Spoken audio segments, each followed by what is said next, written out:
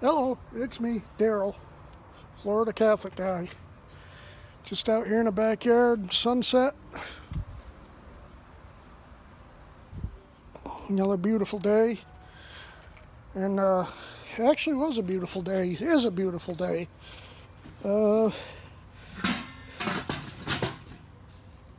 Let's see.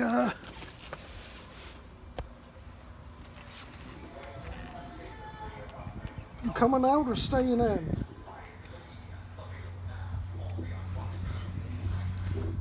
Stupid dog doesn't know what he wants to do. Well, he's not stupid, but strange. Anyway, like I said, beautiful day. It was around 90 degrees, but dew points in the 50s and low 60s. So I was I just finished my walk. I forgot to bring my camera with me, or my phone actually. My phone that doubles as a camera. So didn't get a chance to talk during my walk, but so I figured I'd go in the backyard here so you can listen to the air conditioner now. And me. But just gorgeous today. I mean, it was up around 90, but 90 with low humidity, and this is going to sound strange, but 90 with low humidity, and we got a pretty decent breeze. It's a light breeze, but still nice. Feels like 75 up in Maine. And I know that sounds nuts because you think 90, 91 has got to be hotter than heck, but it's not. It just isn't. I mean, maybe it's because I'm getting used to the heat, but I mean, it makes all the difference in the world where you have low humidity.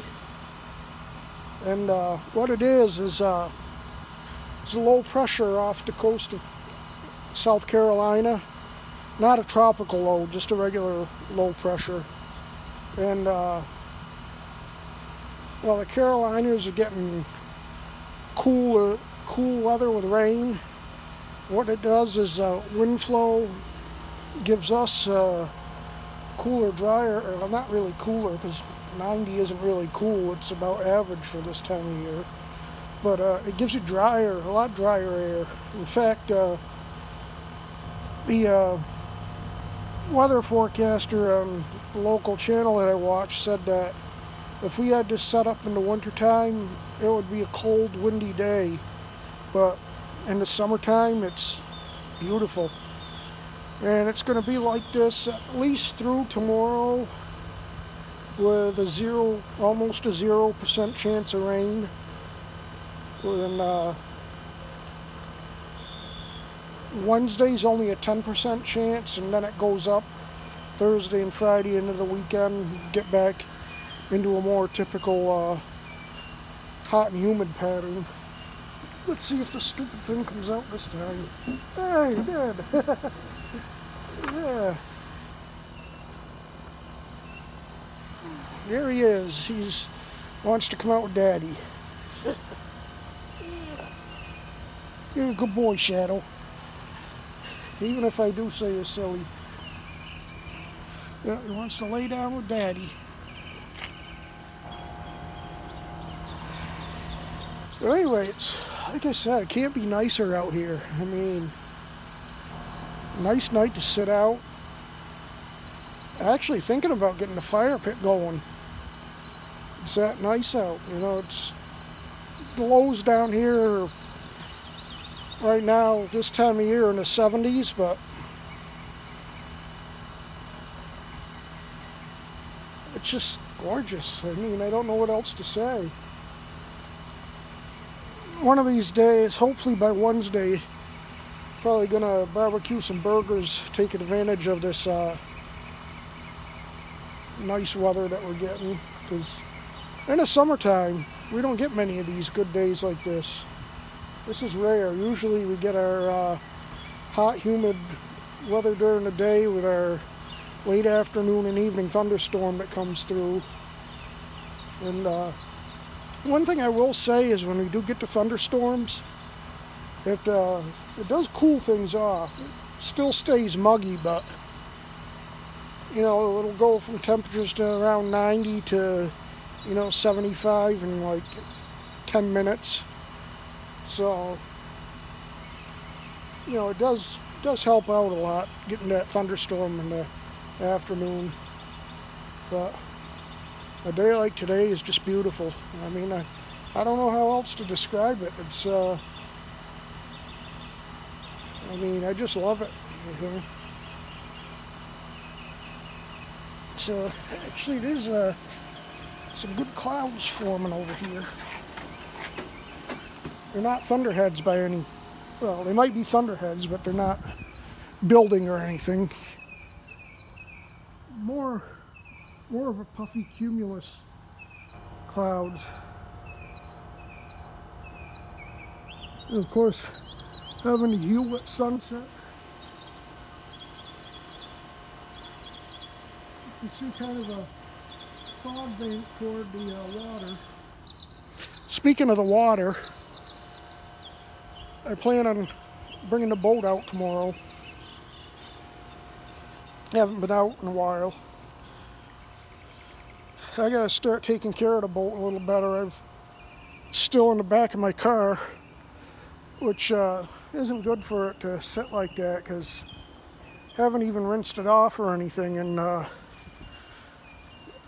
it's very, very hot in the garage because it's not under air in the garage, so that's not too good for it. So probably after I get home tomorrow, I'll have to rinse her off and bring her in the house and stuff. But 4th of July coming up, another few weeks away. Yeah, I got some stuff in here I gotta burn. Might be time to bring the old fire pit back to life tonight.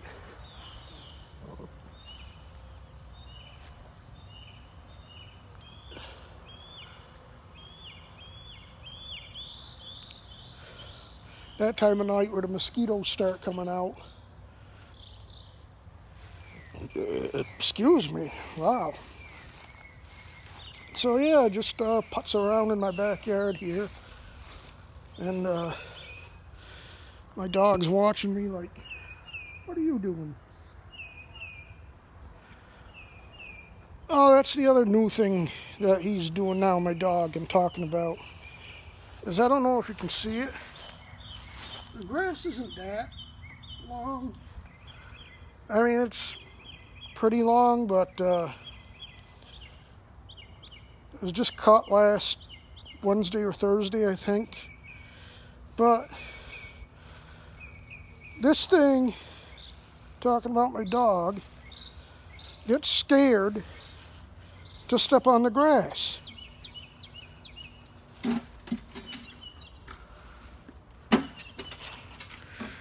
Yeah, he gets scared to step on the grass for some silly reason. And I just don't get it. I mean, it's not like I haven't seen any snakes or anything out here, and he hasn't gotten bit by anything out here that I know of. He just gets afraid of the tall grass, and I have no idea why.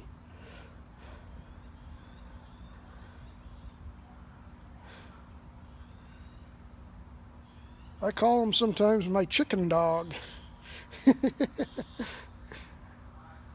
don't know. The other day that was before they come to mow it. The other day he was so chicken that he took his number 2 on the cement patio thing we got out here, and told him that ain't gonna work. And the next time he just stepped off it and did it right off the patio, which is better than going on the patio, but You know, lately he's been hesitant, but he's gone out there. And I think I've told you before that the weird thing about my grass here is right here by my house, the grass grows long, but if you go out into the yard a little bit, it's not that long. Of course, now it's getting more even now. I think the fertilizer that my lawn maintenance guy is giving it is helping, plus all the rain that we've been getting, that's been helping too. So it's getting more even now, so that's actually good, because you know, you shouldn't have grass that grows 4 inches here and 2 inches down there. But anyway, that's that's how that's going.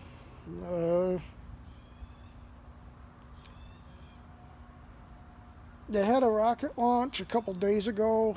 I think it was like 3 or 4 days ago now. It's at 5:30 in the morning, so I wasn't up. And even if I was, wouldn't have seen it anyway, because we had a pretty good rain shower going through at the time.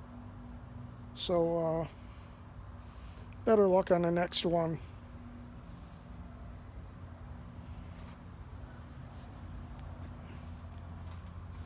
Someday I'd like to get to Space Coast to watch a launch from down there. It's I think 2.5 to 3 hours away from me, but I'd still like to do it someday.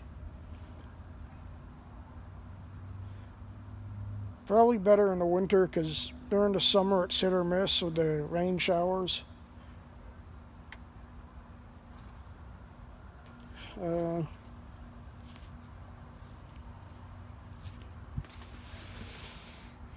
Yeah, there's a couple things I want to talk about, but I'll probably wait till the next video. I want to talk about, well, maybe I'll do a little bit here.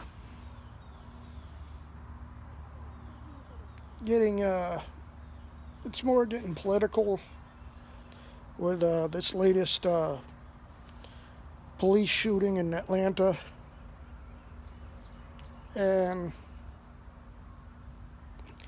the facts from what I saw in the video, from what I watched with videos on YouTube, commenters on YouTube and social media, you know, as well as the news media,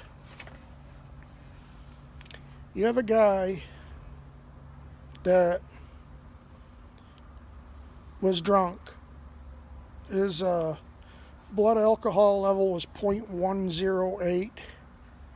0.08 is the legal limit, and he was 0.108, so he was drunk, no question about it. And he was passed out in the drive-thru at a Wendy's.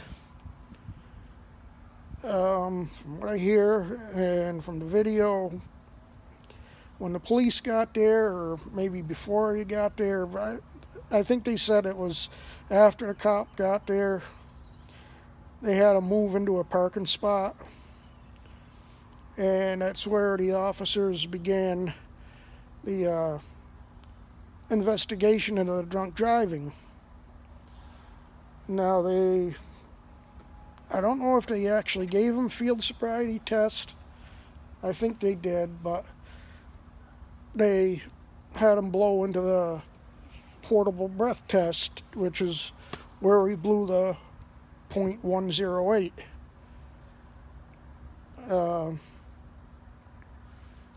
So obviously they're going to make an arrest for operating under the influence. So while they're trying to handcuff this guy, he starts attacking the police officers. At one point he punches one and starts rolling around on the ground with I think there was 2 officers, and this guy grabs a taser from one of the officers, and eventually he gets up and runs away with the taser.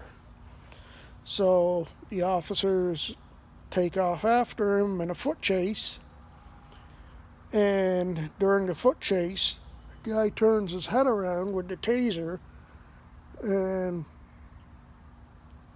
tries to fire the taser at the cop. Now there's a couple different reports. Did the taser hit the cop or not? You could see where he tried to engage the taser. You could see the light on the taser where he was trying to hit the cop. But at that point, it doesn't matter. That's when the officer pulled out his gun. One officer tried tasing him again. I don't know if it's again. I don't know if they tased him while he was on the ground. But one officer tried to tase him, and it either didn't work or the taser had no effect on the guy. And so the other officer shot him and subsequently died. Now, a lot of the leftist and BLM and all these people are making a big deal trying to say that, well, a taser isn't a deadly weapon. Well, that's a gray area, because the very same Atlanta police fired an officer a few weeks ago, I think during the other riots they had. And in that case, the city's trying to say that the taser is a deadly weapon. Now in this case, the city's trying to say a taser isn't a deadly weapon. So, for me, it doesn't matter whether it is or it isn't, because when you shoot a taser at a police officer, it can very easily become a deadly weapon, whether the taser kills you or not. Because what happens is when a taser hits you, you're stunned and almost paralyzed for a few seconds. And during that time, the guy that tased you is able to run up to you, grab your gun, and shoot you. So, an officer has a legitimate fear for great bodily injury or loss of life in this situation, which is a justifiable reason to shoot. And I think the fact that they used the taser, that the one officer used the taser with no effect, or it didn't work, I mean, that makes it even more justified.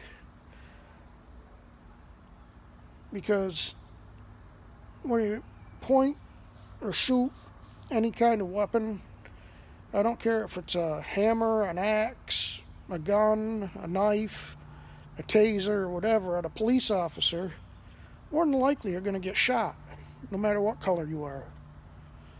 And that's just the way it is, you know. And you know, if somebody pulls out for no reason and tries to tase me, I'm going to do what I have to do. So, the way I see this going is, if it's fair, if you get a fair trial, which in today's day I don't know if an officer can get a fair trial. But if he does, he would be acquitted. Not only would he be acquitted, but he could get his job back very easily. And, you know, even this whole, what's his name? The one in Minnesota there, George.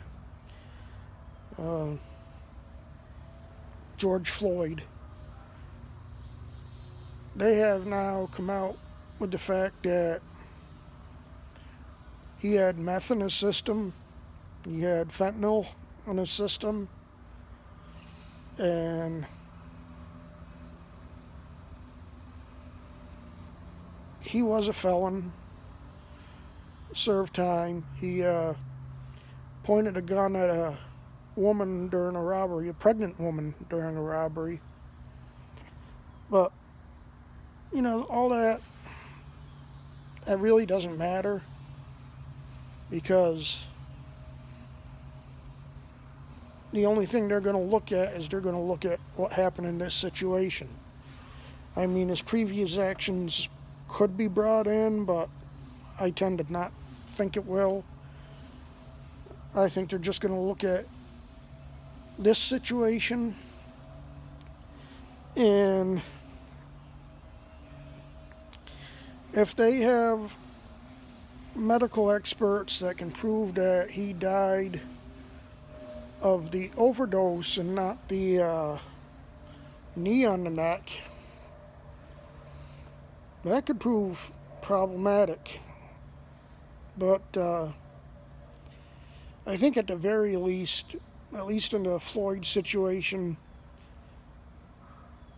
that's enough for negligent homicide or manslaughter, whatever you want to call it. Second-degree murder is going to be a little harder of a burden to prove, but I think they get him on something. They almost have to, otherwise Minneapolis will burn. Not that it's not going to anyway, but and that's what I'm afraid of, is for this case in Atlanta, the jury's going to feel, if they don't convict, that there'll be riots, so they'll be almost forced to convict even if there's no evidence. And that's a scary thing for this justice system of ours. It's hanging on a thread right now.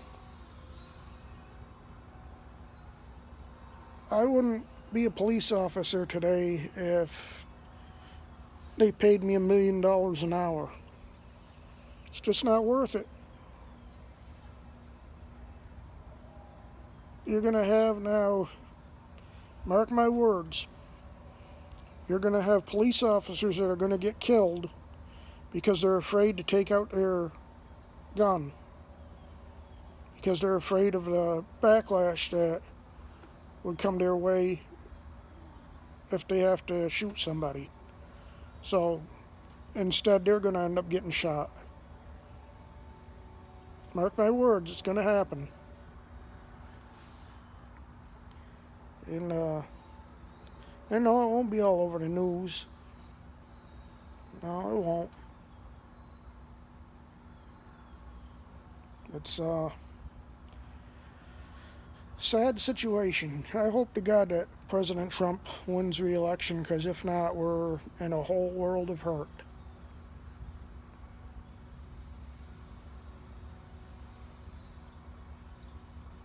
Anyway, I've rambled on long enough and it's getting darker out. So, thanks for watching. Have yourself a good night. God bless you, and see you in the next one. Bye.